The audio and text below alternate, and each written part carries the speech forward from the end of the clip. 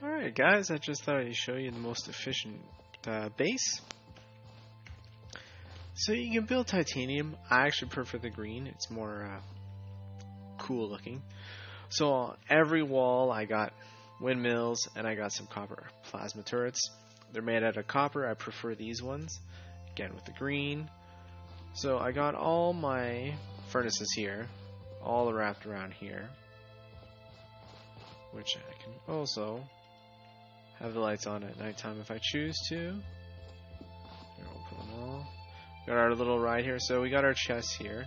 Gold, platinum, I put other, obsidian, and to be melted. So we can always have all these on a go. And we had a nice little fence. Just turn it on just for fun for you guys. So we got the water tank just for fun. We got the cooking pot. And then we got our garden right here. This one's all cauliflower. It's super easy. We got our seeds here. And I keep making food, so it's very efficient for that. I should add another fence here. We got our base teleporter, which is very helpful.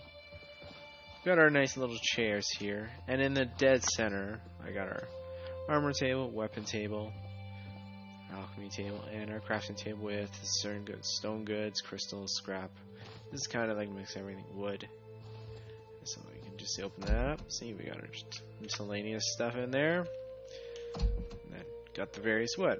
So like I said, this is it. And then I got a fence around as well to give it extra protection, even though it's probably not needed with all this. I prefer this green look. It's just much better than that. And that's it, guys. I hope you guys have a good day and a good evening.